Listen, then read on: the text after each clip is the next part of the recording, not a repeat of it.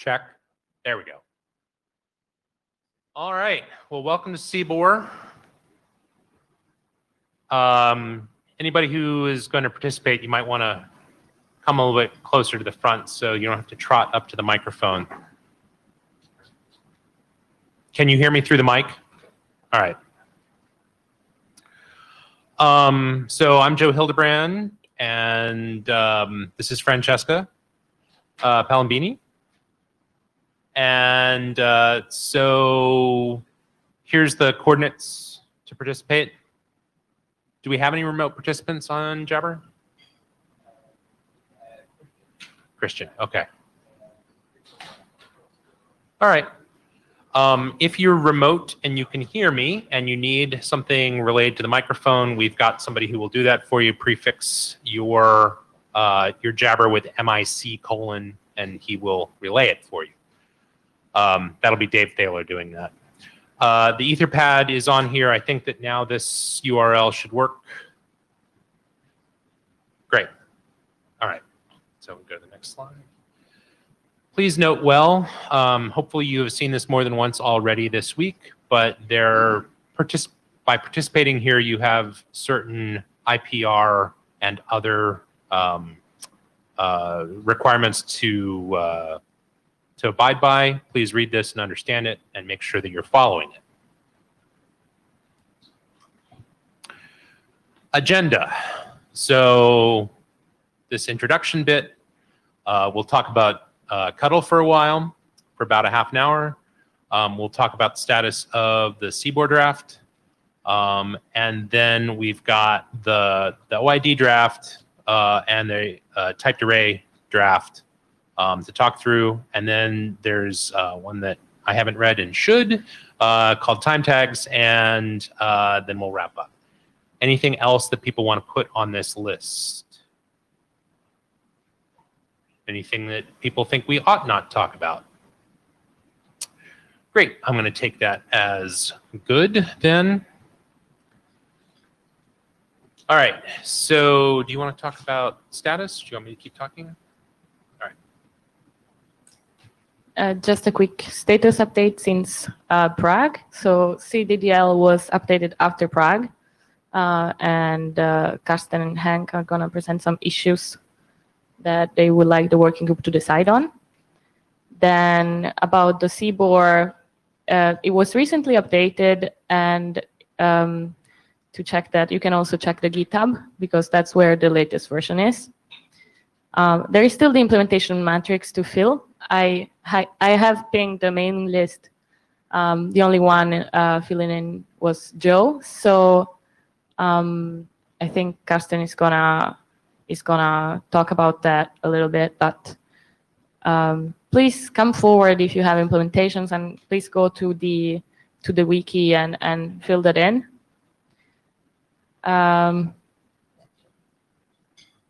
So it's pretty bad if I'm the only one who's actually done that work, because I haven't done a whole lot else. So there is JavaScript in my Node Cbor that will generate the HTML output if you want to use that as a starting point. So it didn't take me that long. I think it took me maybe an hour and a half, including getting all the formatting done. So there are some tests in there that you can use as here are some inputs, and if you can process those inputs, then you're probably in good shape.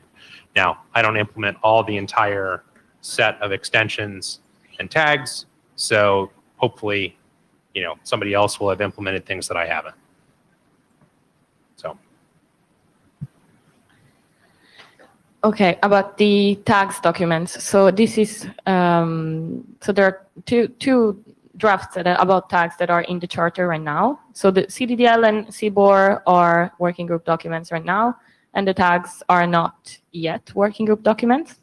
So we need to talk about that, and we need to see what's the status for those. And here I just reported what you can see in the data tracker about when were these documents last updated, and then we would like to hear from the authors about what they think they need. It's still needed to go for adoption and or then working group last call. So for the OID tags, there has been no update since March. So this document probably needs feedback. We have asked for it, and we even, the past couple of meetings. So talk about that. And about the array tags, it was updated after Prague. Still need reviews. I was going through the minutes for the past meetings and noticed that some people promised reviews last meeting, did not provide, maybe forgot. So I'm just gonna remind it here. Jim and Paul promised reviews on this document. It's short. It shouldn't it shouldn't take you long, but yeah. So we'll talk about this one too. I think that's it from us, and we're gonna start with CTDL.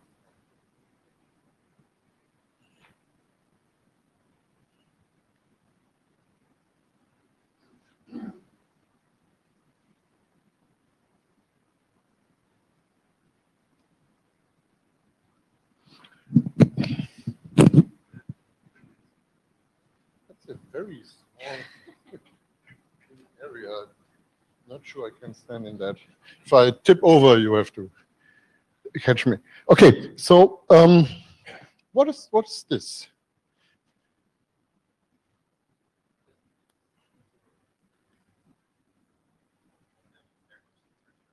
No, it actually works.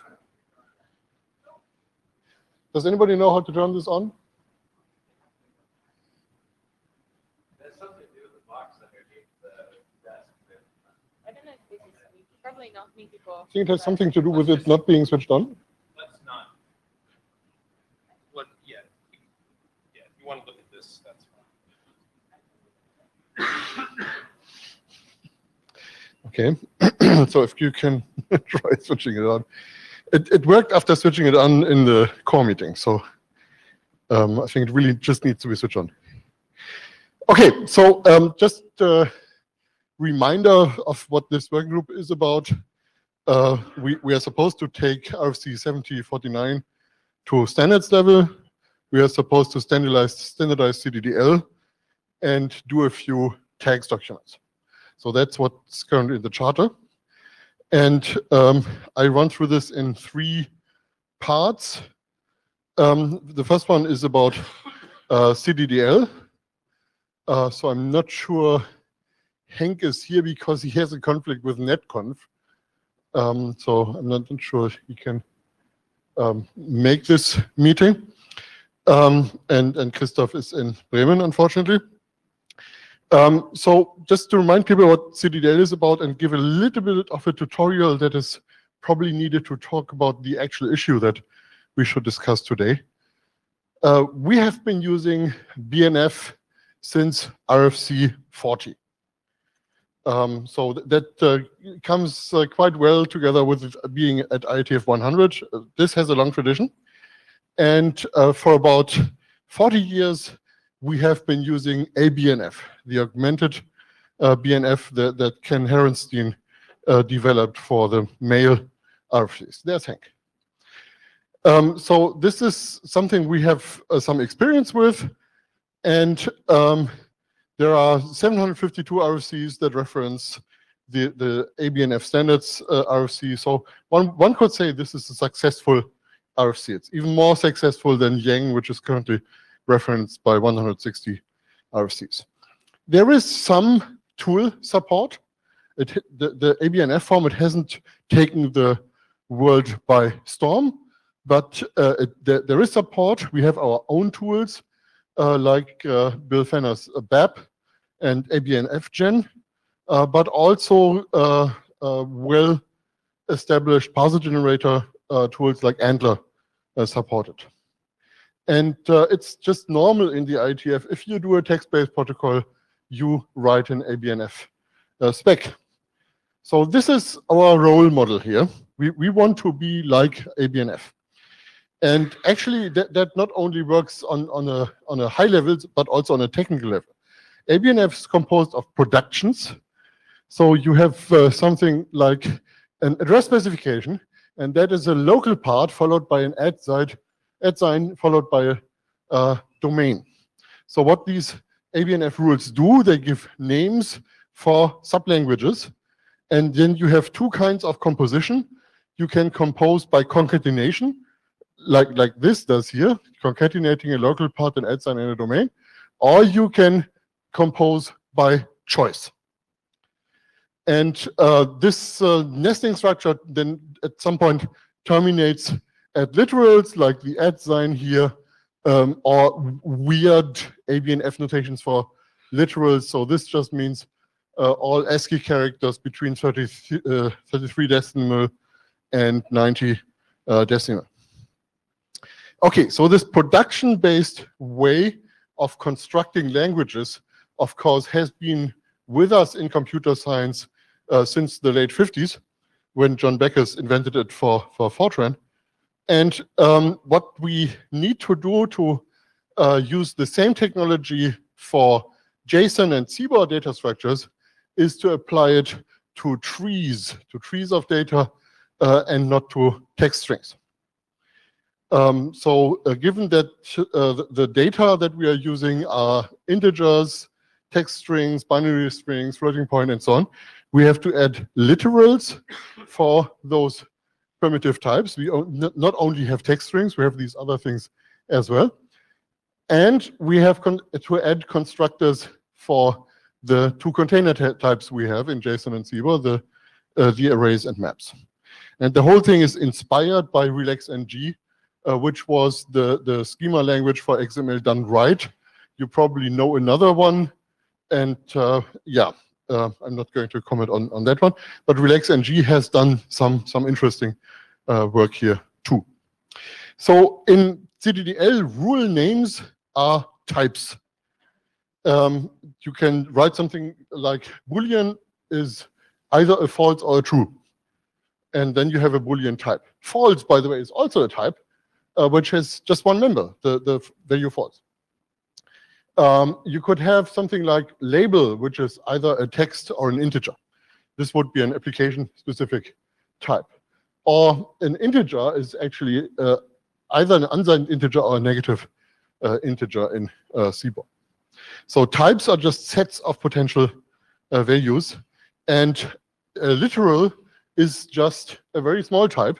So this literal 1 here is a type with a 1 member in it, which is the number 1. And then there are other ways of writing these types. For instance, 1, 2, 3 actually means a type that contains the numbers 1, 2, and 3. So that's one part. The other part that feels a bit more like an ABNF grammar is the groups. The groups allow you to write down sequences of items. And these sequences of items can then be used within arrays or within maps. So the interesting thing about the group construct is that there is a single construct for both defining maps and arrays. And of course, maps and arrays are very different. Maps have a label. The label is ignored when you use a group within an array. And on the other hand, arrays have a sequence, which is ignored within maps.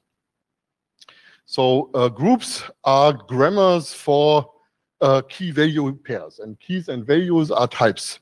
So this is where the circle closes. You compose groups of types, and you compose types, if they contain arrays or maps, out of groups. So that's essentially the whole technology behind CDDL. And the result is that you can write something like this. This was one of the first examples when we read RFC 7071.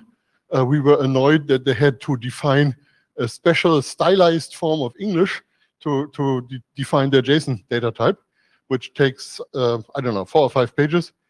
So this is the technical content of RFC 7071 on one slide. So what we have here is a name for a type. The type is a representation object. We have the map or JSON object, braces, and then what's in here is a group which says you can have the label application with a value of text, and actually you must have, because there's no question mark there, and you must have a label reputants which has an array of 0 or more reputants in it. And the reputant is this thing with some mandatory parts and some optional parts and a wildcard at the end that is there to express the extensibility. And that's really the wildcard is the one thing we have to talk about. So yeah, these groups get names like types get names. So when you look at a CDDL document superficially, you may not always be aware which name is a group and which name is a type, but generally that becomes clear from the context. So just to give an example of why we want to finish this now, there is this draft in the RFC editor queue, which is called draft IETF anima grasp 15.txt, and that draft is done.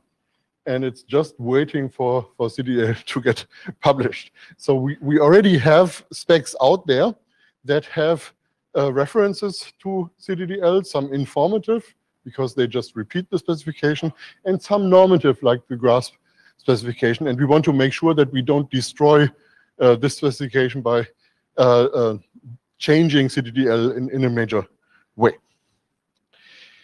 Yeah, and there are a few more. There are actually SDOs outside the IETF, which cannot be named in this room, but you can guess 3-letter and a longer acronym who that might be. So yeah, we don't want to break it. And we don't want to put in the kitchen sink. But currently is one of the two focuses is getting the definition of the semantics of the language unambiguous. So tool vendors come in and say, yes, we can implement that. And one new thing, which isn't in the internet draft yet, it's in the topic branch in the GitHub, is Appendix B. That is called matching. And it summarizes the matching rules that are used by CDDL types and groups in a short way. It essentially just goes through the ABNF. Of course, CDDL, as it is a textual language, is defined in ABNF. And it goes through that ABNF. And for every CDDL construct that exists, it concisely summarizes the CDDL semantics. And what we need to find out is whether that new appendix is useful, whether it is correct, and whether it is complete. So that's something where it would be really useful to get reviews on. So if people think it's useful, and I think the mailing list has had pretty much a consensus that it is useful, we will put this into the next version of the draft. So that's one area of work. The other area of work is actually making technical changes. And so far, the appetite for that has been limited. So there have been few people who have said, we would like to change this and that, except for one area. And the problem comes in when you add a wildcard to some existing map definition. That's why it was discussed under the heading map validation, but it's actually a more general issue. So since this is a productive language based on the same concepts as ABNF, these two parts of the group are taken separately. They are not interpreted together, they are just interpreted as they are, and the language is then constructed by taking these two parts together, like in a Bacchus Nauer farm. You know. So this has, we might have an entry in the map with a key of 4 and a value of type text. And we might have any kind of entry that has an unsigned integer as the key and any data type, because we don't know yet how we will extend things as a value. So that's generally fine. However, really what one would like to explain here, to express here, is that the for is taken. So we don't really want that other guy here to say, oh, by the way, you also can have a key of for and any value, because the for is already taken with this.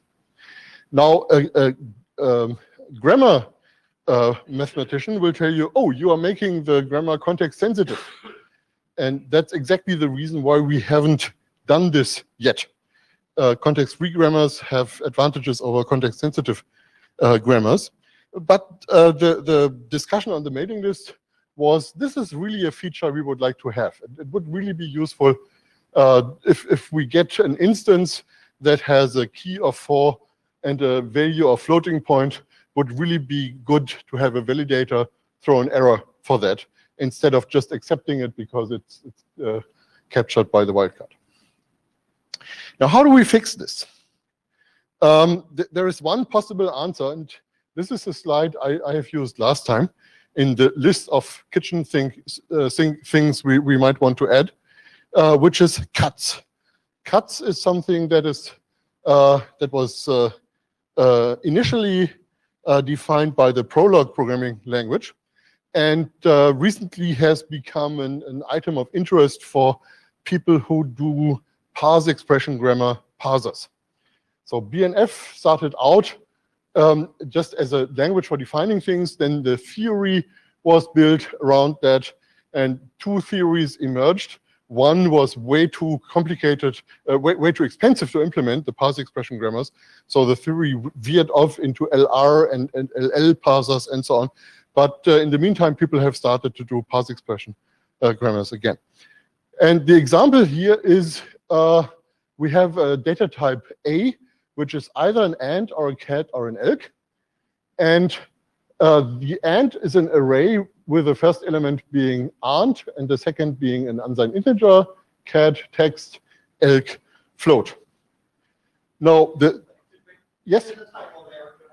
Yes? Oh, yeah, this should say, of course, thank you.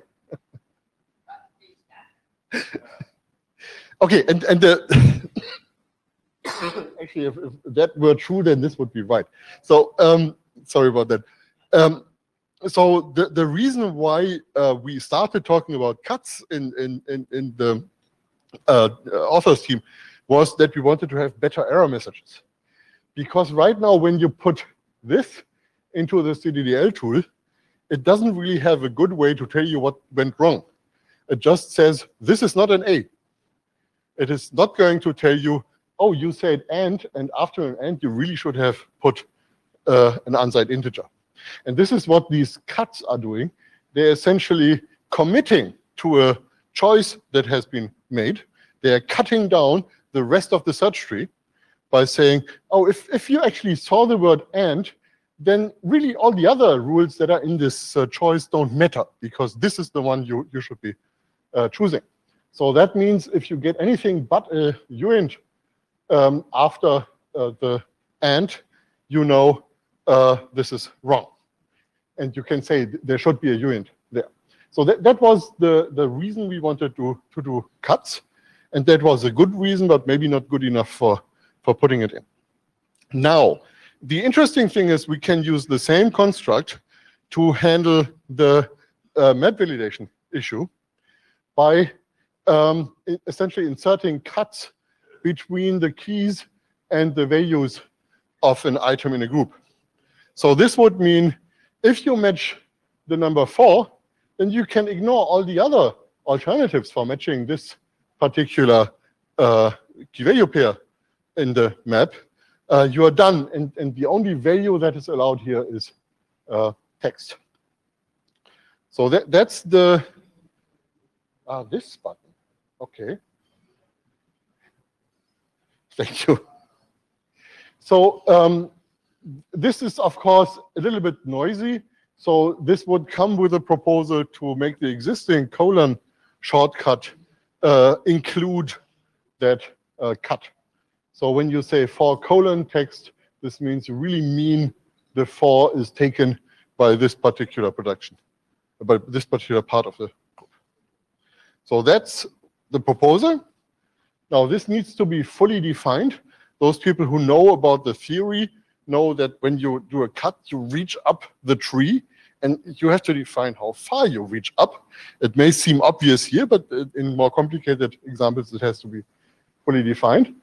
That's one thing. The second thing we want to do is checking for breakage that this change makes. And the third thing, of course, we want to do is implement it to make sure it works. So this is probably a month of work that is needed to make this happen. Joe Hildebrand from the floor. Do you have other proposals, or is this the only one you've got? I don't want to start ideating if you've got other things you want to also suggest instead. No, this is really the main part of this segment.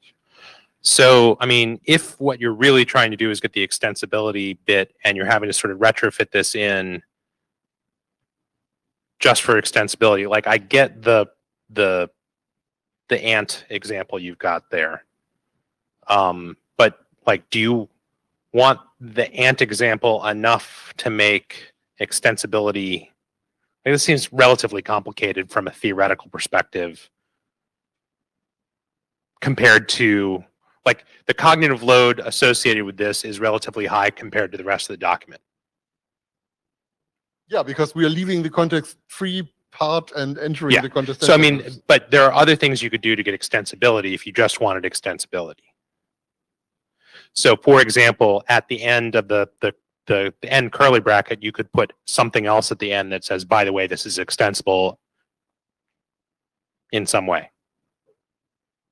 Like, for example, you could have in parens after it some sort of type statement that says what you're how you're allowed to extend. Okay, go ahead. Okay.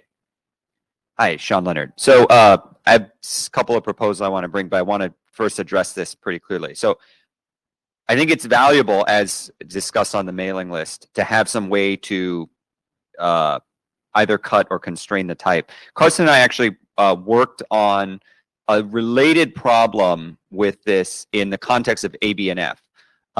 And I would like to propose that we consider an alternative way to get the same results, namely allowing the broader definition, right? The mapping from the broad type to anything, but then also have the subtype that's more constrained, right? So one way to do it is cuts, and that's already been presented. Another way to do it would be to have a constraint notation so that you have uint maps to any, right, in the map, but then as a subclass or as a constraint of that, it's possible to define specific instances of the uint, such as 4, and then the matching type on essentially the right-hand side.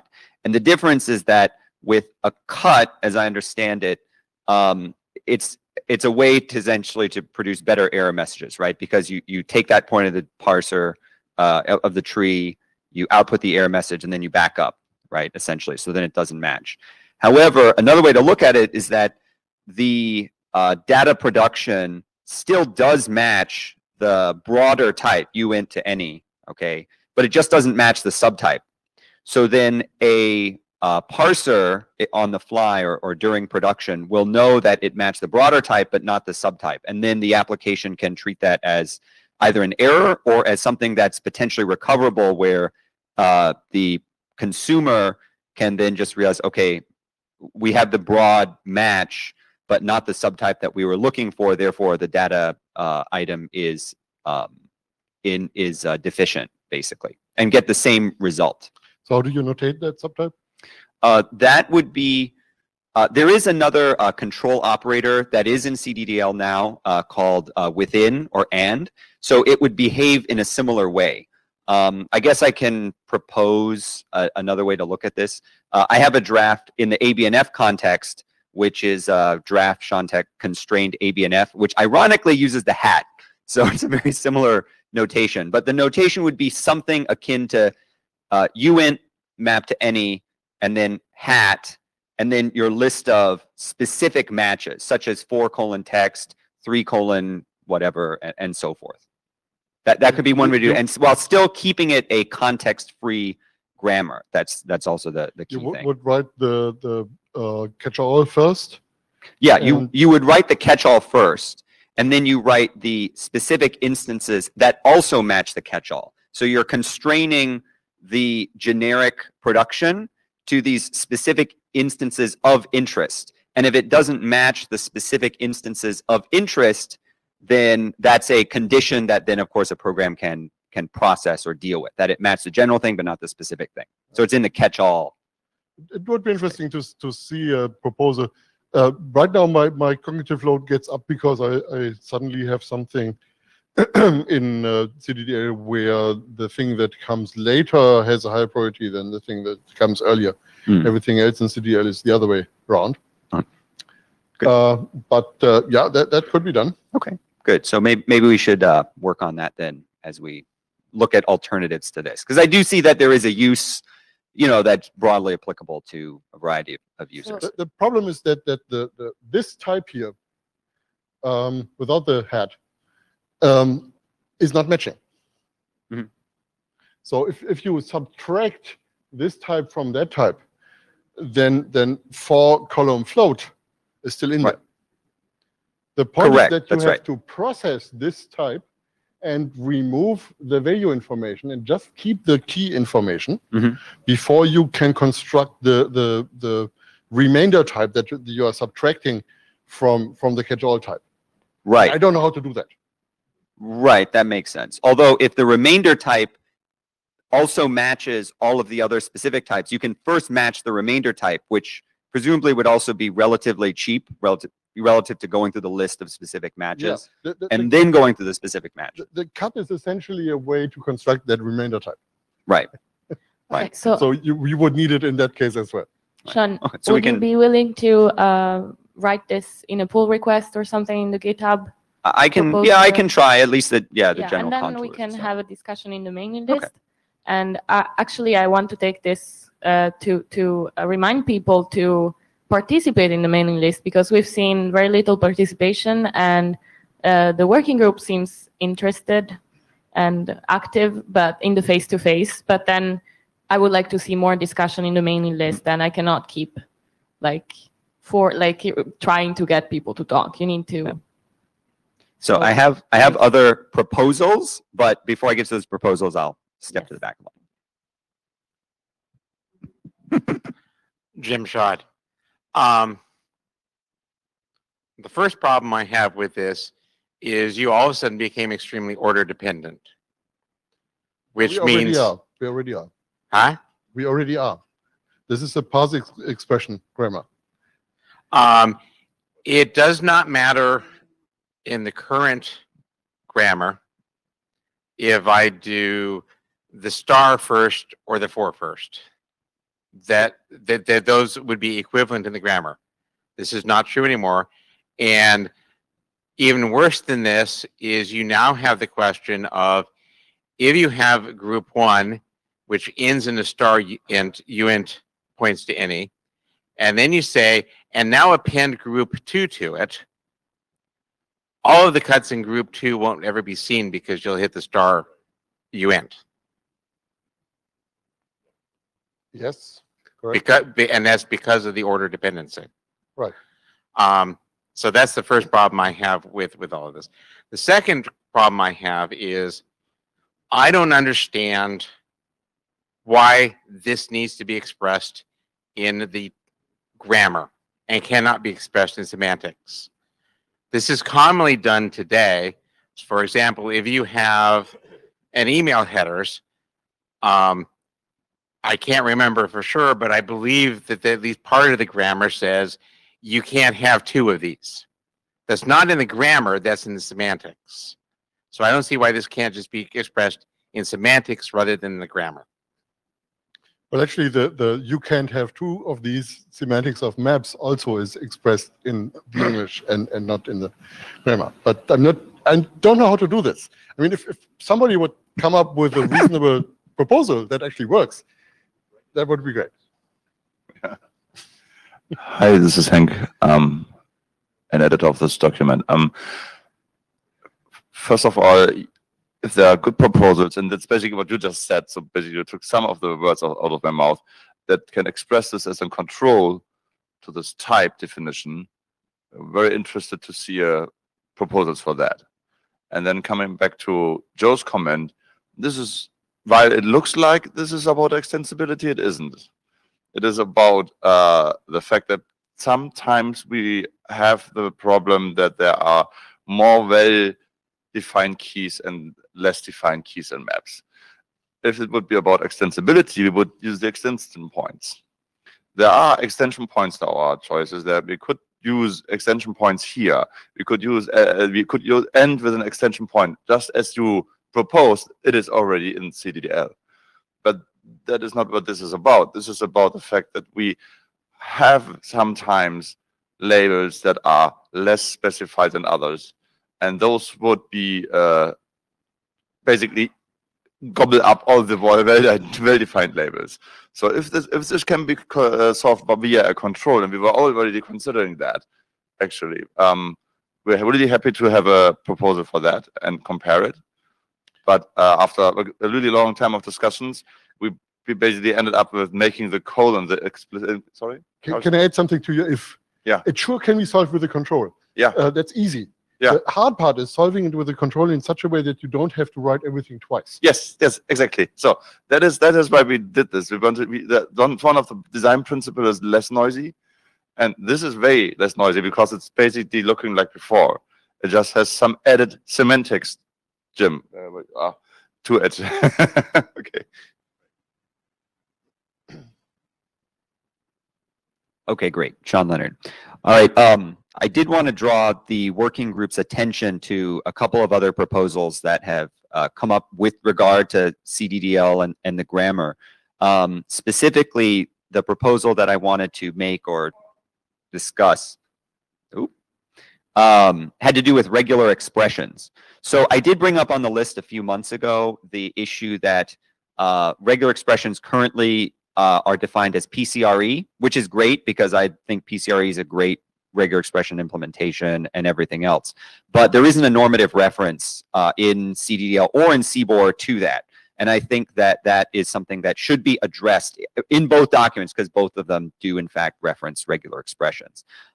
Then, because of the power that regular expressions have to identify and constrain the different data productions, I feel strongly that regular expressions should be first-class syntactic elements inside of CDDL.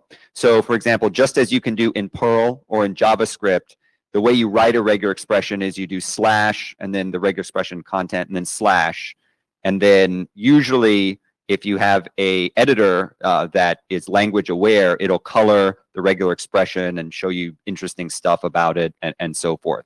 So the technology is all there. Right now, though, it's defined in a string. And the problem is that when it's in a string, there's a ton of escaping, right, of backslashing that you have to do to make that work. So I wanted to bring that up to make regular expressions a first-class syntactic element. Another advantage of doing it that way is that then you can add the flags or the modifiers such as I and X and so forth on the end of it. Yeah, because otherwise you essentially have to construct two strings and then put them together, and then it just doesn't look it doesn't look good. And that alone, the conciseness will help, I think, a lot with readability, and it'll help identify and catch errors and such. So yeah, so that's sort of on the table. Joe Hildebrand from the floor. I like the idea of slashes as a syntactic element and promoting regular expressions first class. If we think they're going to be used enough to warrant that, it's a nice affordance. Brian Carpenter, user of CDDL. I think these are all great ideas for CDDL version 2.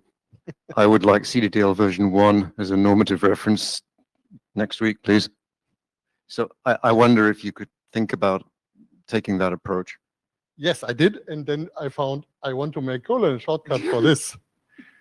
Yeah, I mean, I sympathize with you wanting to do this, but I also, well, you're a co-author on the draft that's waiting for it, right? So yes. You see the point. I mean, if you can if you can think about doing this as a version 2 effort, then I think that would actually be probably better for CDDL because it gives it a place in the world, and you can then work on the improvements.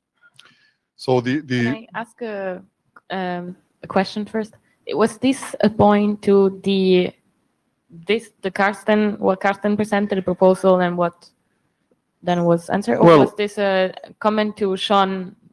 John brought both of them, really. I mean, I don't see any of these as not being backwards compatible with existing CDDL, so it wouldn't invalidate existing CDDL files. It would be additions. So as long as it's strictly backwards compatible, I think you can version it. So if any day you want, you can say today is the day we version it, and then put the next round of things in version 2. So it's really a choice when you do that. Okay, Sean Leonard. Related to all the things that were just mentioned is a concern I have with the control syntax or control operators, and how I think they could be made better both by the regular expression syntax and address, I think, some of these kind of CDDL V0, V1 issues. So I clearly see the value of having the control operators that are currently defined in the draft, right? For example, the bits, it is control operators, right? Bits, regular expression, and then size, and a few other things. But in some ways, they're too extensive, and they're not powerful enough. At base, however, I've read a number of CDDL specs in drafts and RFCs or whatever that have floated around. I'm not aware of standards or specifications out there yet that are relying on them normatively, where removing them or taking them out and tweaking them is going to cause real interoperability problems. One point about the control operators I want to point out is the size control operator. So right now with size, you can define it as a single size, or you can define a range, I believe, right? So it can be like 3 to 63 bytes in length or whatever it is. So that's fine, but I have use cases where I want to be able to constrain the size of a string or a byte string to basically mod 2, like only even numbers or only powers of 2 or whatever, okay? Just because those are the increments of the data items I can do. Well, interestingly, if I use a regular expression constraint, I can actually do that very powerfully by just saying regular expression has multiples of 2, right? A group of 2 characters or bytes and then plus, essentially, or multiples of 2. I can't do that with size. And I think as a result, if we adopt regular expressions in their more powerful form, right, with the slash notation and whatnot, we can actually find that there will be control operators that may be superfluous, so we don't need them at all. And we might want to, make all these control operators simplified and just use regular expressions. And here's like a handful of very powerful ones that you're going to commonly use for these sorts of patterns. So with that said, that's kind of another proposal on the table, not to remove the control operators, but to recognize that there are perhaps more powerful, simpler ways of annotating the same thing. And if people really, really want a V0 or a V1 of CDDL, we can consider, dealing with the control operator issue after the publication of that. So let me answer that because it's really confusing. Right now, regex are for strings. Okay, so yeah, so I wanted to point out as well, regexes are for sequences of code units. So you can just have a binary regular expression that operates on octets from 0 to 255, as opposed to regular expressions that operate on Unicode code points from 0 to 10 FFFF. Yes. Right. So again, right now, regex are for strings. Right. My view actually is that regexes could be applied to both byte strings and text strings, yes. and that they they just have a different domain. In the case of octets, it's 0 to 255. None of this. Right. what we have tried to do is not turn CDL into Perl. So regexes are there for the few cases where they actually add something. But they are traditionally not a way in which we specify the strings in the IETF. Now, one way to solve this problem would have been to add ABNF to CDDL. And maybe in CDDL version 2 we will do that. But I think regex are there for a narrow domain, and they should stay that way. And I don't know how to do a grammar that does this slash thing. So I have to pass on that. Okay. I guess I would just say that regular expressions are a part of CDDL, and they're a part of Cbor too, because they're in, RFC 7049. So, and a lot of people do in fact use them. So although it's true the IETF has not defined them that way, I'd first question, do you really need, maybe I should ask the group or, whatever, have people been using the control operators to constrain their specifications in an important critical way where it's like actually normative? And have they used regular expressions in that way as well? Because regular expressions do in fact appear with some frequency in other specifications. So CDDL users, Jim or no? Okay. Too hard, he says. This is Hank as a user, and yes, I have used controls. Okay. So I would like to hear Hard not to. feedback on this from the working group. So I think Sean had raised this before in the mailing list, but please take it up again, and we will. And users, please respond to his email. Okay, why I stepped up to the mic in the first place was that I had a difficult time to parse the statement powerful and simple. Yeah. So That was from you. my question really is: do we want to do this now? take this leg out of the city specification Well, and affix it to the head, and I That think would not the match with first me. question is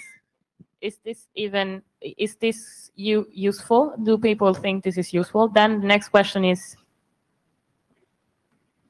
the proposal that Sean just made about reggae. And then we can talk about, is this something to do right now? How long would this take? And if this should be something for next version or not. Right. So in response to simple and powerful, how can that work, right? Well, that's always the holy grail of computer science. You say something simple and powerful, and then it turns out to be one or the other or whatever. And the answer is regular expressions are simple when they're simple, and they're powerful when they're powerful, right? But they are a part up to now of CDDL and Cbor, right? The existence of CDDL in its current draft form assumes that a CDDL generator or a parser or validator of some kind that conforms to the spec will do something with the regular expression, right? So that basically assumes that PCRE is lying around. Does that make sense? So assuming that you have this piece of machinery that's part of Cbor because it's in the specs, right? Then that's what you got. So you may as well make the most use of it. Does that make does that make sense? There's And one question that I don't have on the slides that maybe Alexei can answer. PCRE is not defined in a normative document that we can use. It also is the right spec to reference here, as shown probably correctly as identified. So I'm not sure whether I want to be a guinea pig for the new let's reference open source projects policy of the ISG, but this is where it actually would fit well. I need to check. I vaguely remember there was one of the CIV documents that has regex extension, so I can find out what it used there. So if you were willing to take a slightly less powerful version, you could reference one of the ECMA docs and use the JavaScript version. They are adding look behinds, and so you could, for example, take that. There is some rather weird Unicode stuff going on with those. So if we can avoid reference that, I'm just saying that they are there's Yes. there are standards docs to point to Yes. there, which Yes. is better than not having something to reference. Let me try to find the document and then we can have a look whether it's a good example or, at least it's an example. Yeah, and finally, my concern with having to exchange, let's assume we exchange controls in general with powerful and simple regex. We are talking about a domain where if we are ever going to do message validation, actually, that's kind of too much of an overhead, maybe, in that domain. So I would be very careful about the powerful stuff in that domain. yeah. So the way forward, if Alexei finds out we cannot do this, regex is currently linked into the document using an extension point. And we can just throw out regex out of this current document, finish it, and write a second document that has the regex reference in it, and let that sit in the internet drafts directory until we find out how to do it. All right, we should move on to other things. Okay. Yeah, okay, that sounds good. I would just say, as I pointed out, not just regex, but all of control operators, if not because they're not useful, but because maybe we don't need them right now. There is no control operator that is Well, not I have being to- used by at least one SDO. I know you want to stop this, but I'm confused by something. Ultimately, the validator I want to be in my embedded device. Oh, sorry, Dave Robin, maker of embedded devices. I want to get a Cbor message in. I want to be able to validate it based on some compiler that looked at the CDDL and told my device how to validate it. Now, if you can say everything can be replaced by one gigantic regex expression, then I'm going to give it to a human to figure out how to actually write the code to do that validation, because I don't have a regex interpreter in the embedded environment. So let's not go overboard and say we don't need CDDL, it's just one big regex expression. So the constraints are easily turned into embedded rules. Don't go crazy with things that can superset those constraints. Those constraints can be easily turned into embedded rules. All right, next. Next. So the Cbor specification itself, as you know, our job is to take this to standards level, and there are several things we need to do.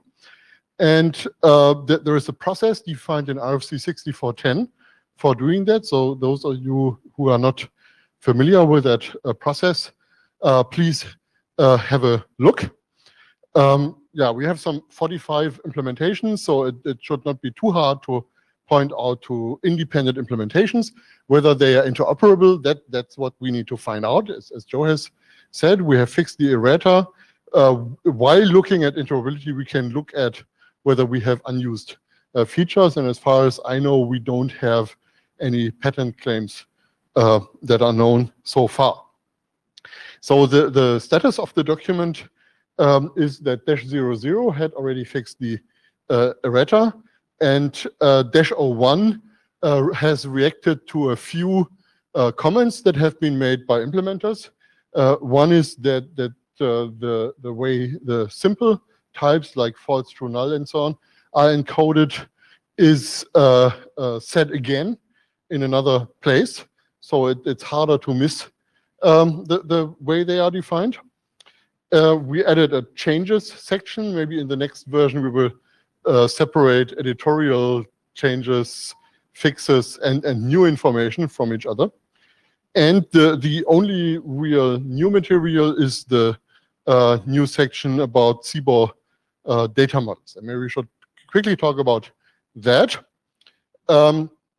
So those people who have worked with JSON generally like it. However, it's not always clear what the data model actually is that is being derived from a JSON instance.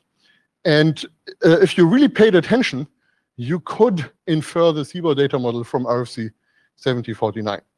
But maybe it's better to actually make this very explicit.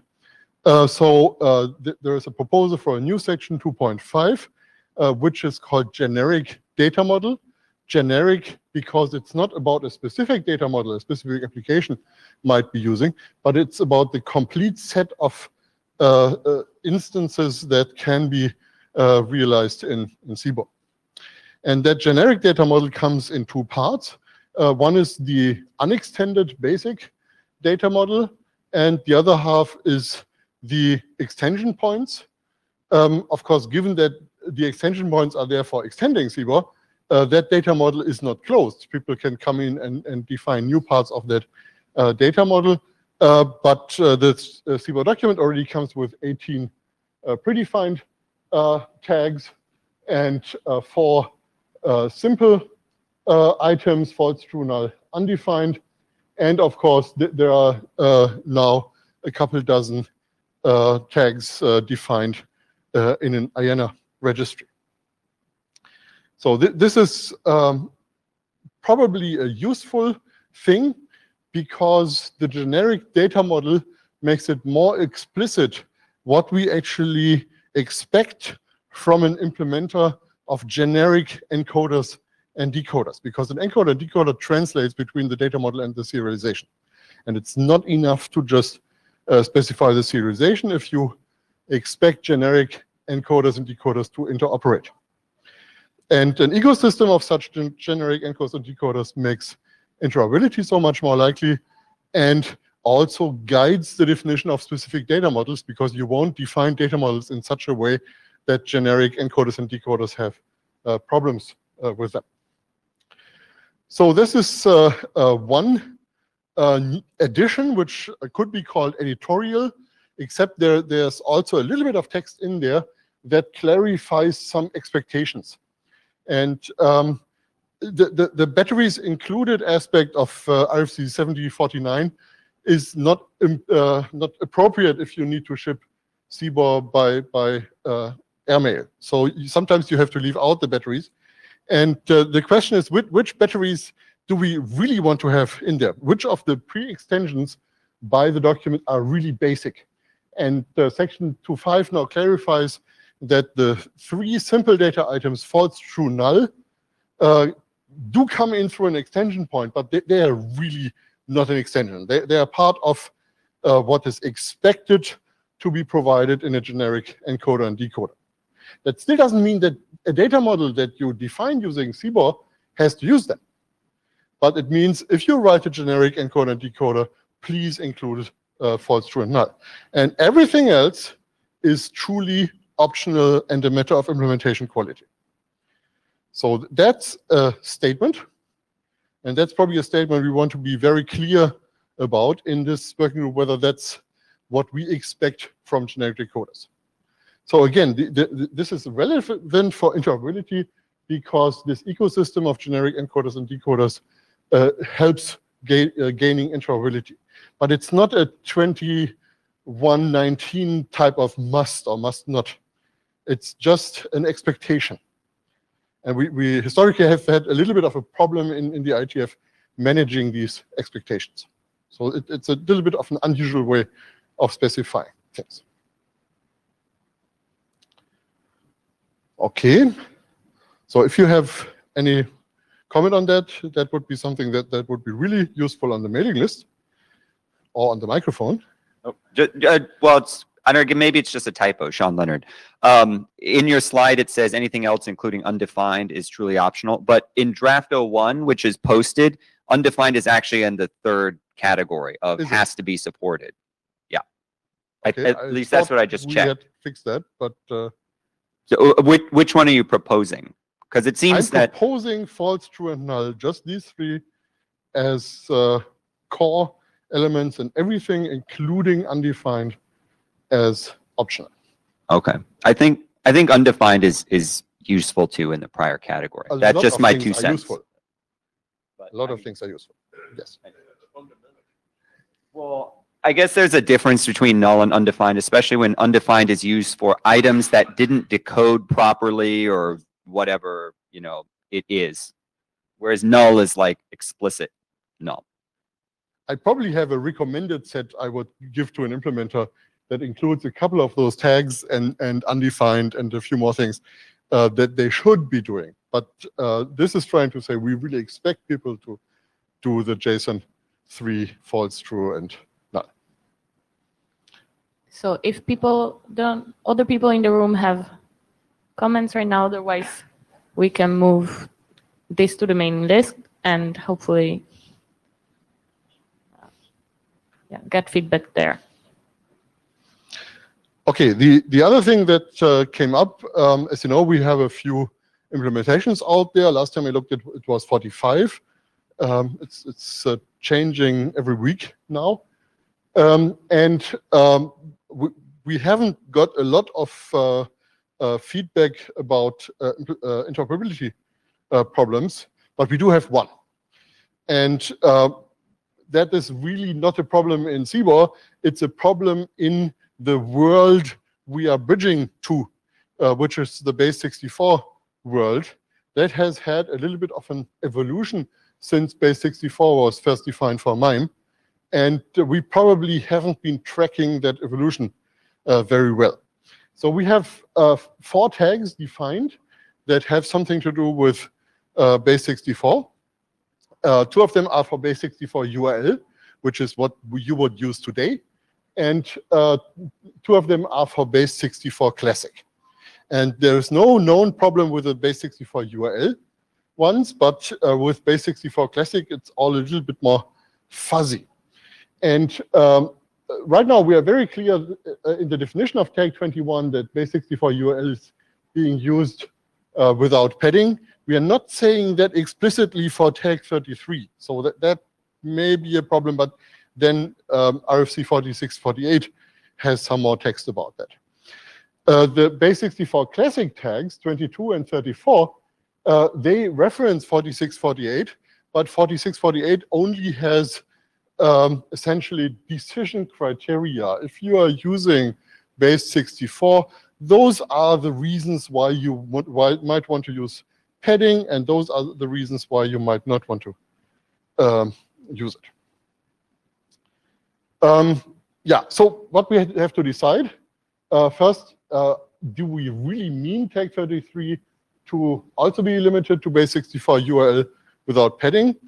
And I'm pretty sure that we do want to do that, but we should make a conscious decision. And on the base 64 classic side, we have to do a few no-brainers, like saying we don't really expect white space in there, or we don't expect line length limitations, which some base 64 implementations have. But it's probably not sufficient to just say anything goes. In particular, tag 21 and 22 are intended to be acted upon by a Cbor to JSON converter, which might be generic. So it has no idea what the application requirements on that base 64 are. So we have to tell this generic converter what kind of base 64 it's supposed to generate. So the problem is really urgent for the tag 22, because people cannot implement this right now without this knowledge. They have to pick a choice, and you shouldn't let implementers pick something. And the second thing is, yeah, tag 33 and 34 just say, here is a text string, and by the way, the semantics of the text string is base 64 URL or base 64 classic. Now, this could be interpreted in a more permissive way, because the tag just provides information, and we could be happy with that information being, it's some kind of base 64, but we are not going to tell you which one. But then it also is a little bit harder to do a conversion to JSON, where the JSON data model on the other side might have more strict requirements on the base 64. So these are two different but interrelated sets of problems. And this, of course, should be guided by how base 64 classic and URL are being used in practice. Now, base64 URL is almost always used without padding. And remember having seen once a version with padding, but I'm not even sure that that was standards compliant. So interoperability might benefit from really nailing this one down. And on the base64 side, it's pretty much a bike shed. So it's not really possible to decide this well. Yeah, so we could be more explicit about tag 33. We could define tag 22 and 34 as with or without padding. We could also go ahead and define additional tags, base64 classic with padding, without padding, with up to 70 characters per line. Probably not. And oh, by the way, there's also a question that occasionally comes up about base16. So you can write hex strings in uppercase and lowercase, but that's a sidetrack right now. So my proposal would be to actually read 4648, which tells us padding was designed to help with situations in which the decoder isn't quite sure about what the length is. In Cbor, we always know the length. So it's really the no padding case from 4648 that we have here. Now, again, the JSON side of a potential automatic conversion might have other constraints. So maybe the JSON side then next converts into a MIME message or something like that. So this is not a perfect argument, but it's an argument that might be used to solve that bike shed. So my proposal would be to go for no padding with base64 classic 2, but add some language, some implementation note that this was only added, this clarification was only added now, and asking implementers to be particularly liberal about what they accept. Who in this room cares about base64?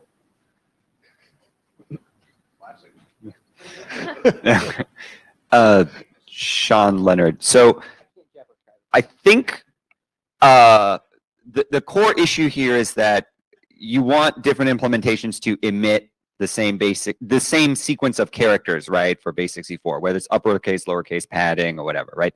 So first of all, the question is why? I mean, is there like, and when I say why, I mean, is there like a canonicalization issue where you really need it that way because otherwise some digital signature or hash is not going to compute correctly or something like that, or what is it? And then the second is, I'm not saying we should do this, but another possibility is that you consider all the different permutations and you just register lots of high tag numbers for all of them. So I think that that's not a good idea, but that is a way to like deal with it. And we just pick something arbitrarily for the current ones that we believe is going to be the most common. Dave Taylor. So I'm partly up here to respond to Joe's question. Does anybody care about base64? So OCF was one of the organizations that has dependencies on Cbor, right? And I just wanted to report that that OCF used to express schemas, right? They use both RAML and JSON schema, and now moving towards Swagger. And both JSON schema and Swagger have the property of defining a type for base64 and not defining a type for base64 URL. And so that means that they use base64 URL not because they want to, even though they're using Cbor on the wire, but because of other external dependencies, they're using base64. So yeah, and so the implementation they're using is tiny Cbor, and I don't know what that does, but offhand, I'm guessing your proposal would be fine, but I have to check with the tiny Cbor author. But yep, OCF would care, and offhand, I'm guessing your proposal would be fine, but I will have to check. Yeah, that's a very sad thing that you just reported, but the tiny Cbor author really laments the fact that he can't use the base64 URL that's in the tiny Cbor implementation for OCF because there's no reason other than the specification language having to use previously JSON schema and now Swagger. And if we could get both of those, or I should say either of those fixed, the tiny Cbor author would be very elated. So Matthew Miller. So For me, most of the time it's base64 URL and not base64. Where it is base64, it's because of trying to interoperate with existing tools, which will spit out whatever they spit out. But the parsing of that, usually their accepting of things is usually pretty permissive in the first place. So I think it's worth moving in that direction for the 30x set of tags. Just let it be pretty flexible there. But on the other side, just remove all the white space. And the safest that I've seen for that is also make sure to keep the padding for base64 versus base64 URL. It's almost never padding. But it's okay to be permissive on what we take, but on what you're going to generate, just set some really strong limits. So this is one vote for permissive on the 34 and defining the 22. Joe Hildebrand. So I'm gonna argue for the complete other side, which is to remove all 4 of these tags from Cbor because I find them useless. You should just use byte strings. So that ship having sailed, I frankly don't care what goes into these because I think they're useless. Yeah, Okay. sounds good to me. Okay, They are so- registered tags, so they are not going away, but we could take them away from the standard. Okay, so let's, Carsten, can you start a thread on this on the mailing list? And people, also those who have talked here, please respond to the thread, and we'll take a quick decision because it seems like this is just something that needs to be decided on, and it's not really controversial. So Joe already mentioned that we have to do work on the implementation metrics. I neglected to put a link on your code on the slide. So maybe you can send that again to the mailing list.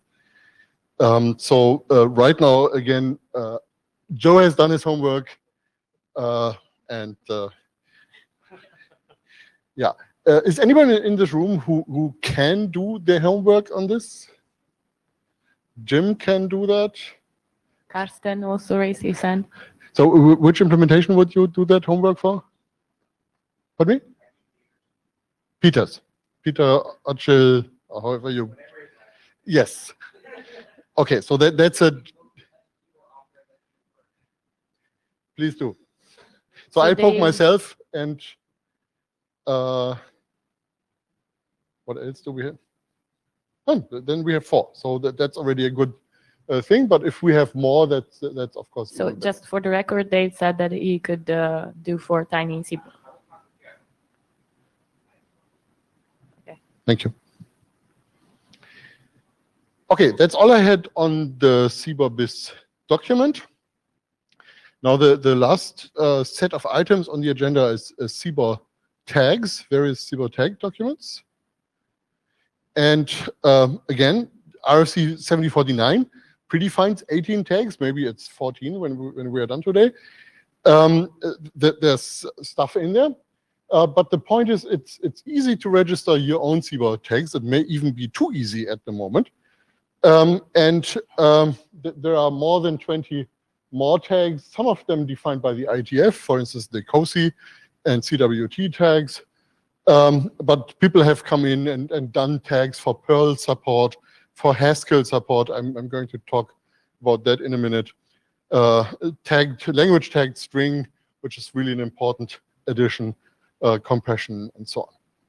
So just as one example, what's going to be completed very soon is the Cbor web token, which is essentially the JSON web token translated to Cbor that packages a claim set into JSON, and then you can apply a COSI security to that in various forms. So here we have tag 61 assigned already. We didn't even have to do an early allocation for that because the registration policy right now is very liberal.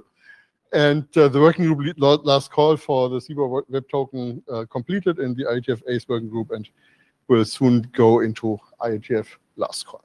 So that's an example for a tag document that we are doing because we have a standard that actually uses that. We also have some other tags drafts that are not necessarily being motivated by specific standards, but are being motivated by wanting to do specification work that references certain types of data structures. So one of this is the OID draft, and at some point, shown it, I have to sit down and see what we actually want to push through here at the moment and what maybe should go into a separate document. But if you have feedback on that document, that would be useful. But I'm not going to talk about it today. The second one is the array tags draft, which has been out for a while and has been pretty stable for a while. That is still waiting for working group adoption. I will talk about that in a minute. The third one is the time tag, which is off charter and essentially is completed process-wise because the IANA has registered an FCFS tag for it, the 1001. But maybe we actually want to turn this into an RFC, and I'd like to understand what this working group, when it has completed its current charter, wants to do with this. Does this working group care or not? Then we have the template tag, but that's really something that is over in LPWAN and not here, so maybe this should be in the other group of tags motivated by standardization activities.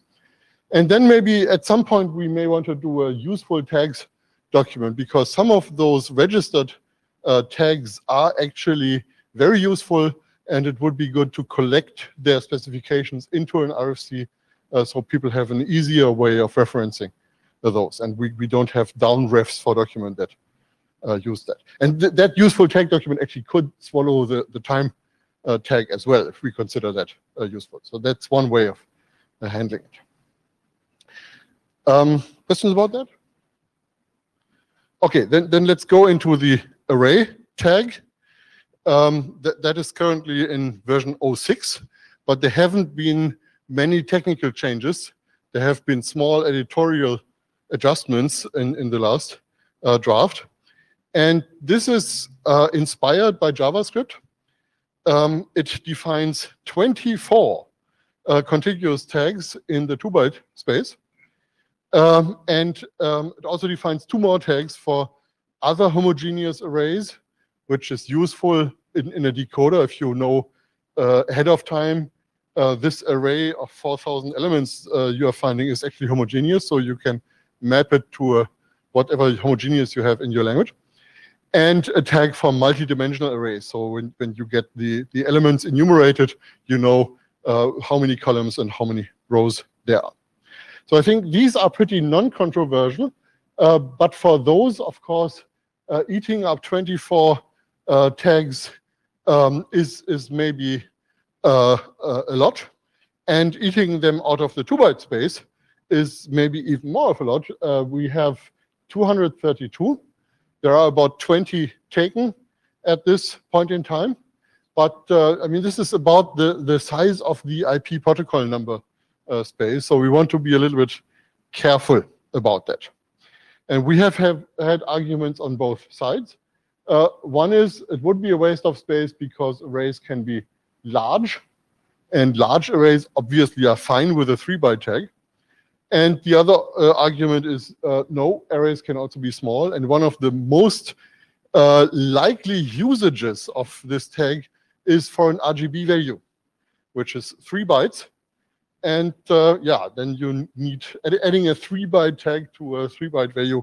That's maybe not so bright. What we could do is partition those 24 tags into those that are somehow big and those that are somehow not so big. That's ugly. I'd rather spend those 24 tags at once. But even more importantly, I would like to get this out of the way. For some reason, this has kept us from adopting this draft, which is weird because we usually adopt drafts before we have solved all technical issues with them. So let's get this out of the way. Joe Hildebrand from the floor. This pattern comes up relatively frequently where somebody has like one general concept that they want to put into a tag, and then a bunch of different potential ways it might be used. And one of the ways of dealing with that is you assign a large number of these sorts of tags in order to make that happen. It is possible that we could come up with a pattern for parameterized tags effectively, where you say, here is a tag for a two-place array, where the first thing in the array is the parameter, and the second thing in the array is the actual the actual thing that the tag. Like decimal, for instance. Decimal is exactly that pattern. Yeah, exactly. And so having that pattern more so sort of in our pocket and with a name that we call whatever this, parameterized tag, for instance, would allow us to shorthand the discussion. And then, so my next question here was, well, could we do a parameterized tag for this where we have one tag specified, in which case having one in the 1 byte range even might be fine. And then you'd have another byte for the array. So a total of 2 bytes to describe the whole thing. Well, you actually need the 3, and then 3, 1 for the, yes. Yeah, yeah. So yeah. Total of 3 bytes for this. I don't know if that's too many bytes, or is it too complicated, etc. I do agree that having these set of JavaScript types expressible easily in Cbor would be nice. So. Okay, Sean Leonard. So to continue off of Joe's point, actually the Cbor tags OID draft actually discusses that premise of having stacked or parameterized tags, where you have a tag which is small and then another identifier next to it, which could be another tag, because you can in fact stack tags, on top of tag, or an integer. It's worth pointing out that in Cbor, a tag is really just an unsigned integer with major type 6, I believe, instead of major type 0. Otherwise, they're like literally the same. And the semantics, of course, are that you can put one thing after it, which is the thing that's being tagged. A tag also has a data item. An integer doesn't have a data item. Correct. Yeah, that's right. That's correct. Yeah, that's the difference.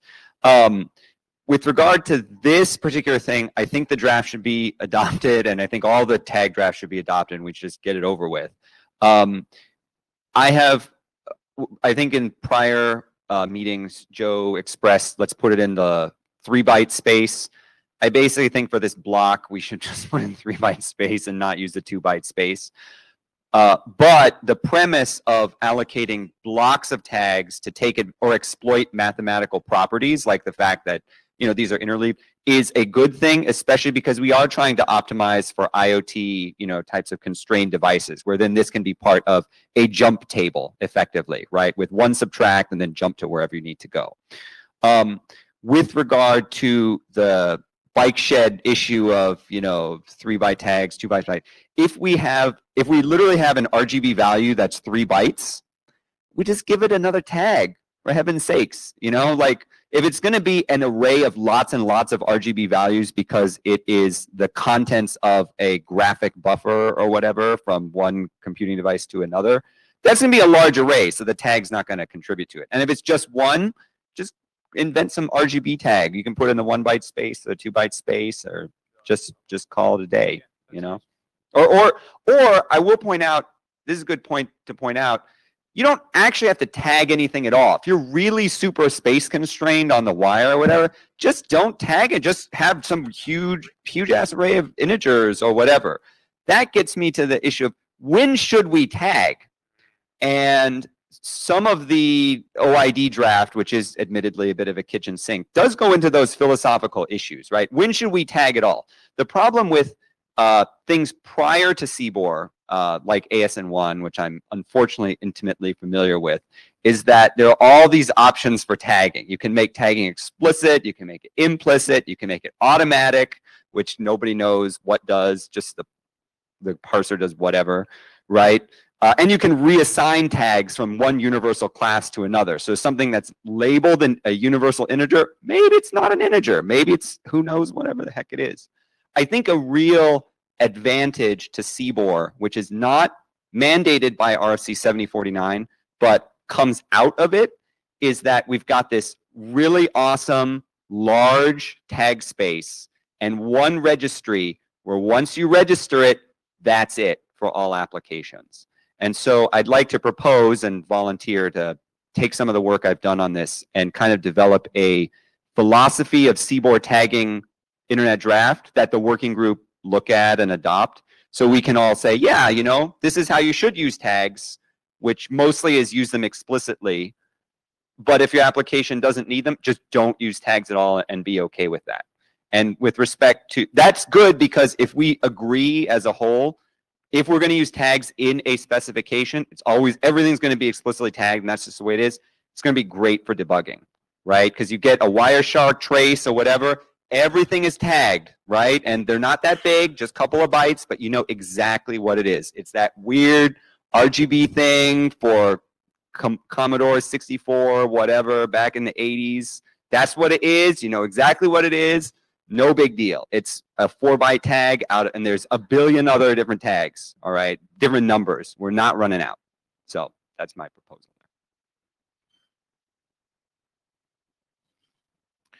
Joe Hildebrand from the floor again. I think that that would be a useful discussion for us to have, and having a draft to start from, wherever Sean went. There you are. He's standing in my blind spot now, or sitting in my blind spot. Having a draft to start that discussion, I think, would be useful. So coming back to this, like again, this is just me speaking as an individual. If you moved all this stuff into the 3-byte space just to get us to the point where it's adopted, and then we could have a further discussion, that might be the most expedient way. Okay. To get past this. So I don't know if you're. So from last meeting, the point was around 7 people had read the draft, and the thing that was missing was reviews, and we had people volunteer, but then no reviews. So we need to get these reviews. So on the philosophical question of whether you want to have a tag with a parameter space or use tags with their mathematical property as an integer, I agree with Sean that that's a good pattern to have. We have 18 trillion tags, so we can do this a lot before we run out.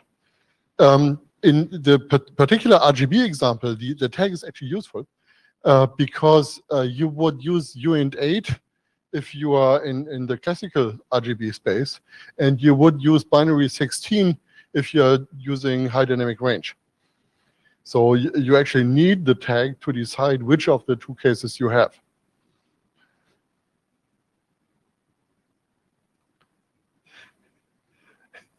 Good point. Or at that point, yeah, you could have 2 tags at that point. Yeah. Yes, but why don't we just provide those 24 for the applications that need this kind of thing and be done with it? For one tag with a big block that you can do mathematical operations on, like jump tables. Mike. Oh, he said he'd like one tag that you can do mathematical operations on, like jump tables. Computation, yeah. Yeah, this computes on tags, but to be able to compute on tags, you need several of them. So I like Joe's suggestion to turn it into 3-byte tags for a week, have it adopted, and then do the actual discussion whether we want to. Yeah, I mean, that at least gets us past this sort of like philosophical question, and like advances us from a process perspective, and allows this this document that Sean was talking about to get written as a way for us to explore our feelings a little bit. So just as another data point, there are a number of IANA registration requests lined up right now that want to go into this space. So this space wouldn't be available if we go for those registrations, just as a data point. Yes, Alexander here.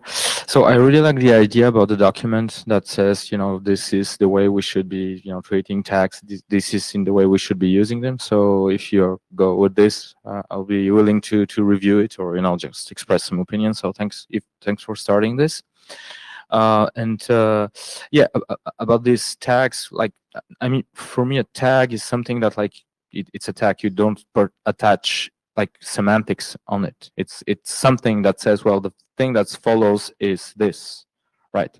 So I really like the idea of being able to do some mathematical miracles with it and do some jump tables or something.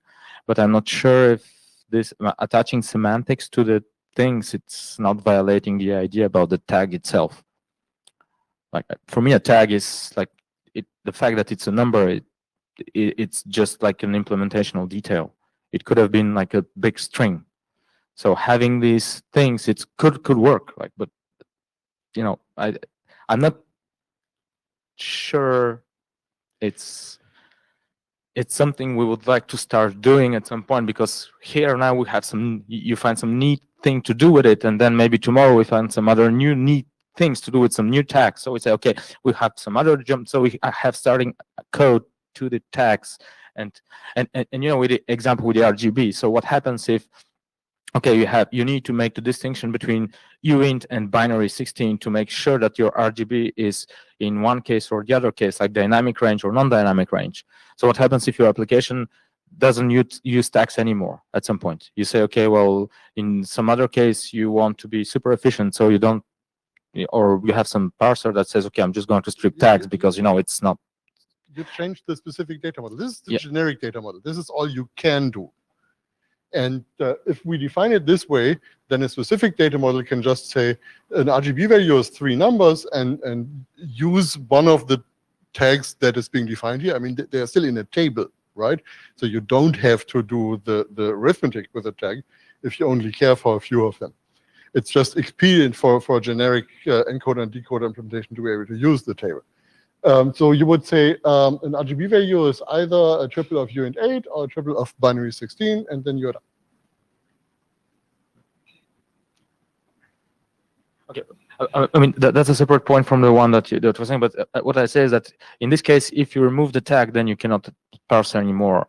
You cannot make this distinction between, is it dynamic range or is it something fixed? So just saying that. But that was like a minor point. The other point might be more important, that do we want to make this explicit, like, mathematical thing on top of the tags?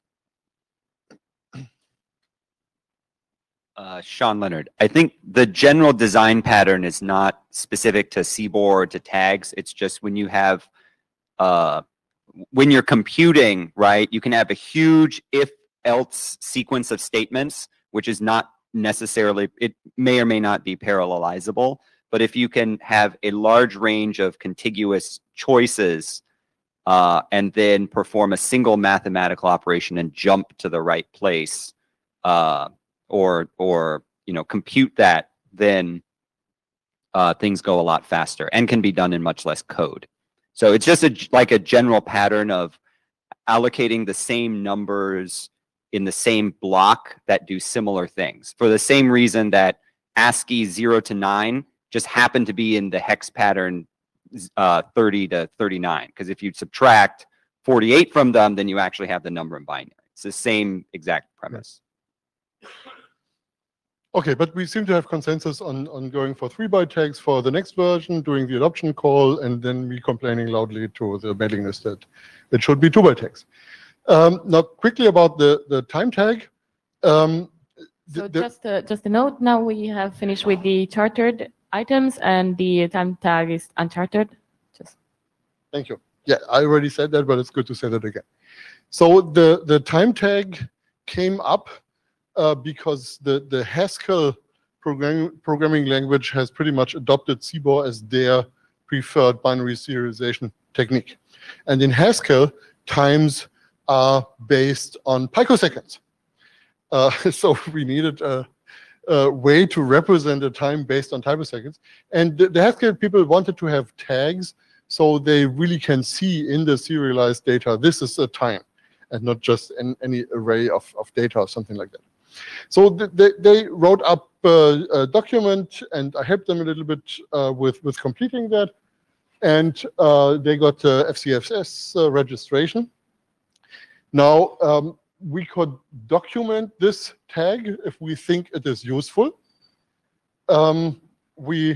It's not only used for picoseconds, it can also be used for nanoseconds, microseconds, or milliseconds. So all the cases when you don't want to do the computation of converting one of these pairs of seconds and a subunit of seconds into a single number, it's useful to have this kind of tag. So it's pretty general in its usage.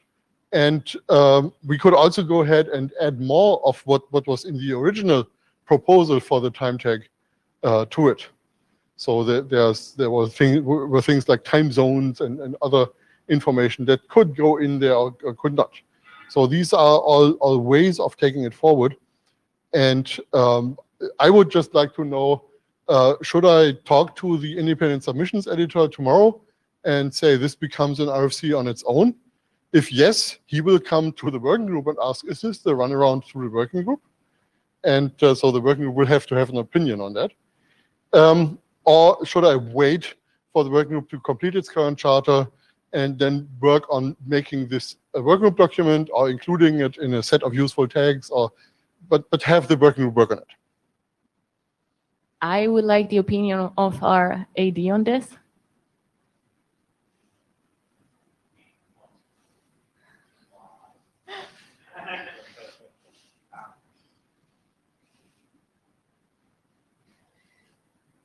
I think I mostly have an opinion whether you should complete other work items before this one, but I have an opinion on whether you should complete other work items first before accepting this. But other than that, I think it's very fair question if you want to poll the room to see how many people are interested in working on this.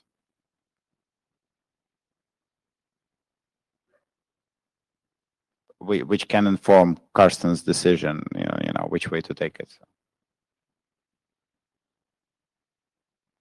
Okay, Sean Leonard. So I think this is fine as a working group item with Alexi's caveat that we should work on the first things first that we are chartered for.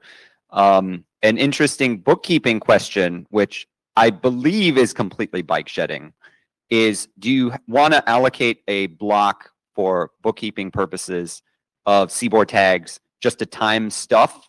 So we just say 1001 to 1100 or whatever is all the time tags we'll ever need, and then somebody we have a block of 3 tags for times, periods, and intervals. Oh, of 3 tags or of like 3? Okay, but I'm saying like we just reserve 300 tags. We just say, oh, somebody's coming up with some weird time format. Or do we have a block of tags for Haskell things, right? So it's like programming language specific, like all the Perl stuff is in 3000 to 4000 and the Haskell stuff is 4000. But I don't know. I can include something along that in the document philosophy of tagging if that's important to people. I just see this as there's an opportunity to look at what are the underlying things that motivate Cbor's advantages over other serialization formats, and one of those is efficiency of the encoders and decoders. I believe that's explicitly mentioned in 7049 as the motivating case.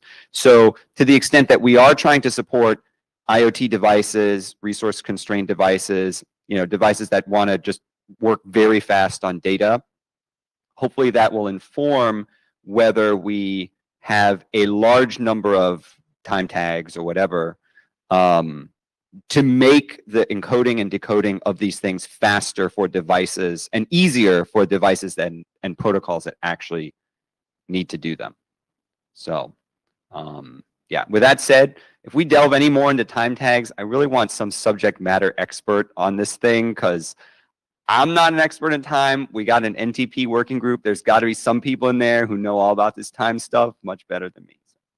Yeah, it helped that Joe Touch was writing a document about times at the time that this was discussed. So this document contains a reference to Joe Touch's.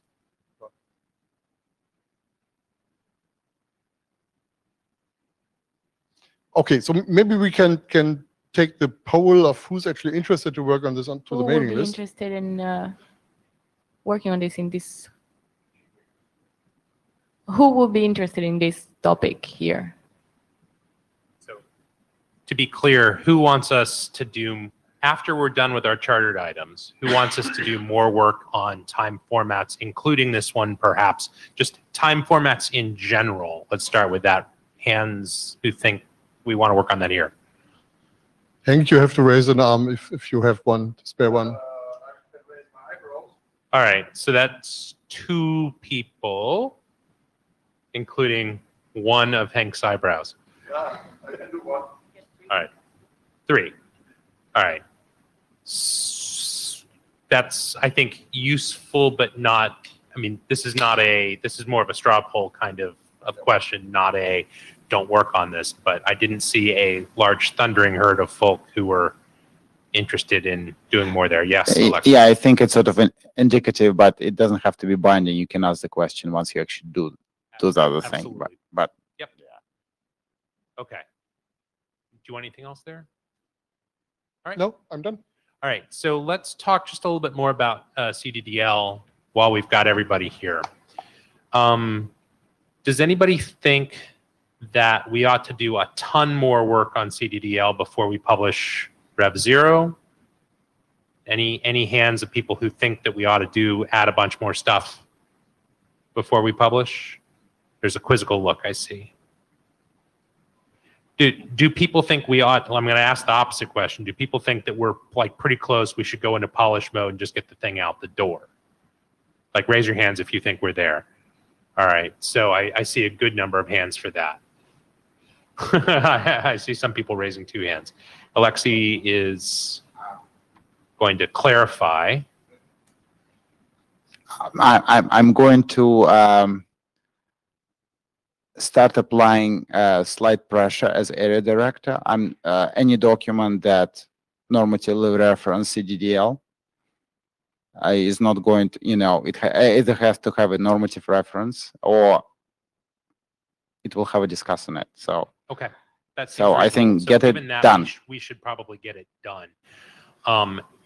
I do want to point out one of the other ADs asked me about using CDDL for JSON, and he hadn't seen Appendix E out of the current CDDL spec. So Alexei, if you could just keep your eyes open for people questioning if they're allowed to use CDDL for JSON, whatever allowed means. There is that appendix in the current CDDL draft. Well, he does now because I sent him the link. So if there's anybody else that wants us to do more work there before we're done enough, and I used air quotes there, before we're done enough for people to use this in their JSON specs, then the IASG should let us know.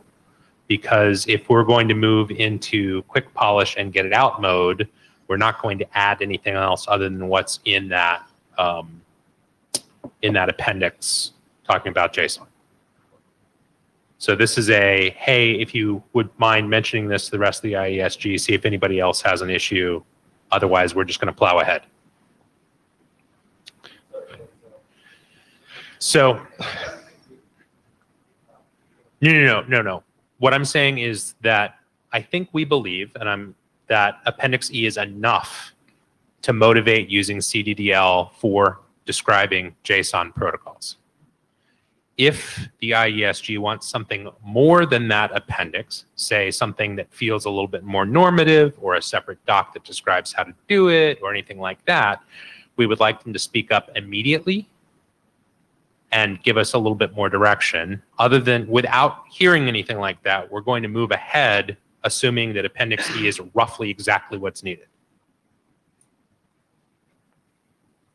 Okay, sorry, because I haven't actually looked at Appendix E, I cannot provide a useful personal comment. And I'm not asking for you to tell me the answer to this right now. I'm asking if over the course of maybe tomorrow at the wrap-up, we ask. Or at least point people to it and tell them that that's what it's going to be unless they tell us something different. Okay. There's already one RSC published that references CDDL for JSON informatively.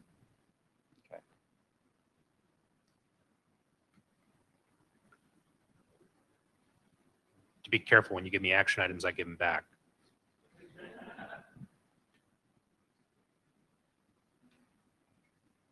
All right, anybody have any other concerns?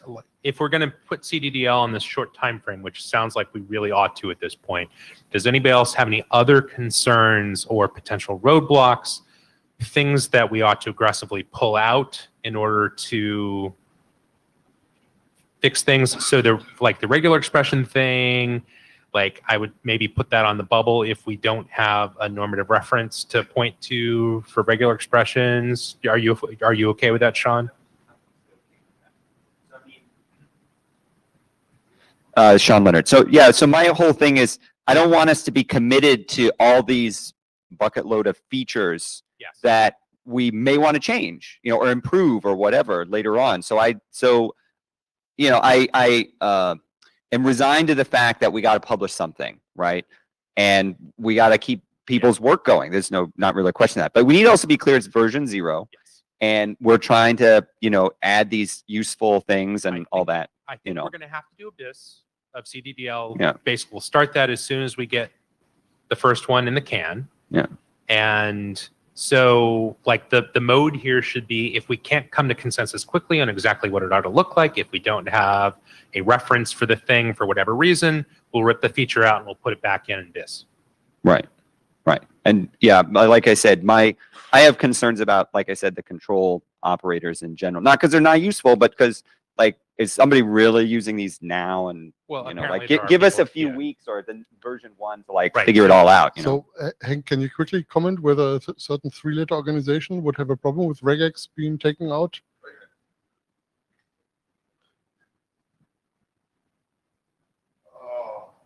Do that later. Yeah. Do that on the. So all I'm saying is that if we can't come to consensus on these things quickly, now now that we understand sort of what polish mode would mean, I'm also okay with somebody going up to the mic and saying, no, we're not quite ready for that. I'm not seeing anybody running to the mic. All right.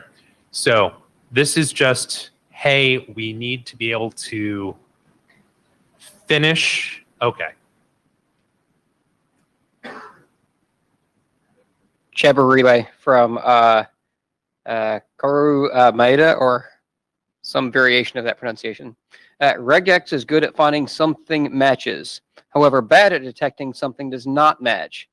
Bad regex patterns might lead to a DOS. Relying on regex for validator could be risky. Please send that to the list. That is an entire separate discussion. One of the things, Sean, that we probably ought to put in the doc that you proposed is a talk about how much these sorts of things should be used for generating validators at runtime versus being used as a mechanism of documenting what the validators ought to do.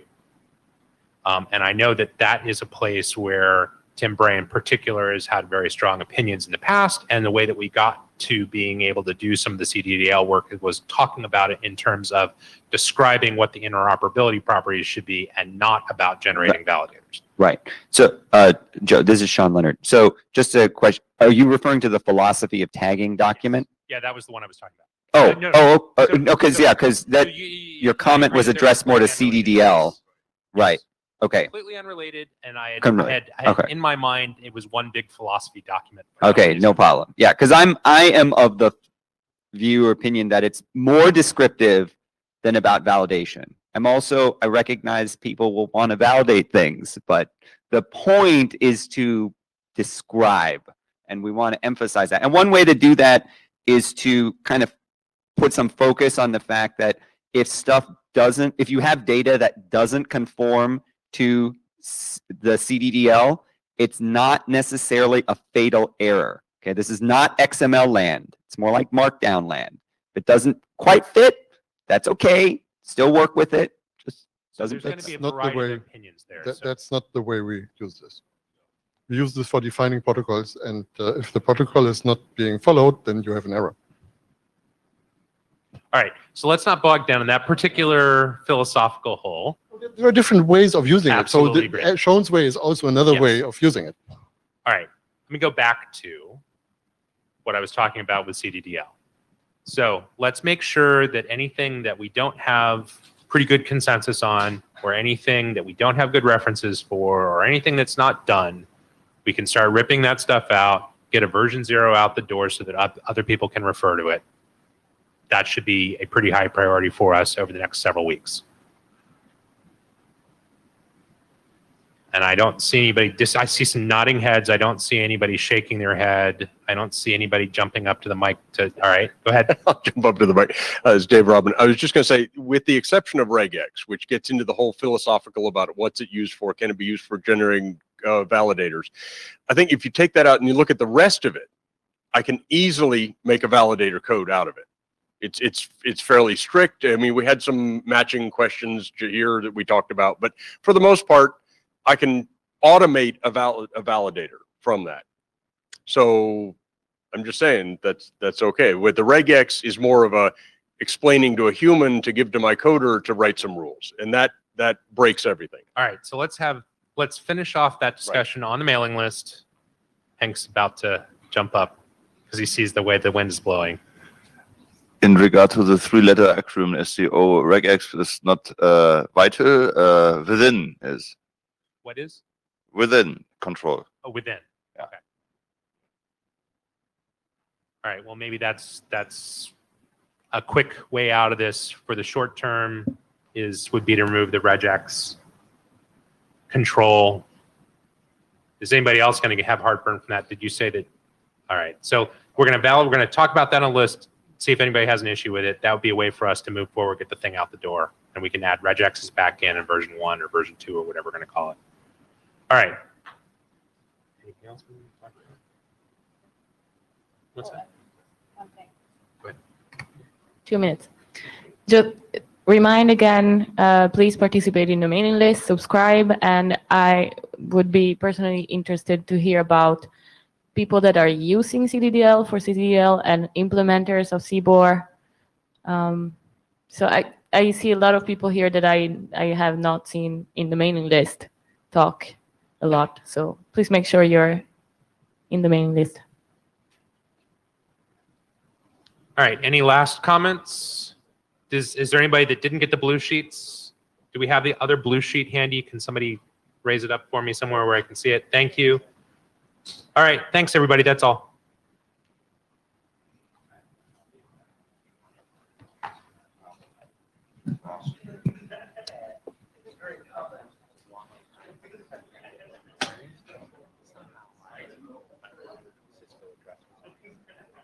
Is Miles here? And so it's been months since I've gotten there's no discussion going on. Yeah. It's because I'm not on. What's that? Oh, thank you, sir. Yes. So,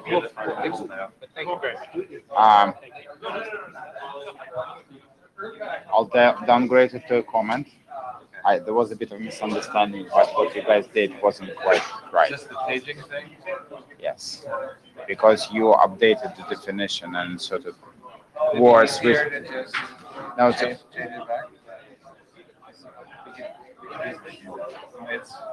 well, I initially thought it was wrong, as in Euro-defined link relations instead of defining new ones, but Mark explained that actually, no, you're right. But because Euro, instead of just doing it by reference, you repeated the text with modifications. That's sort of a bit more.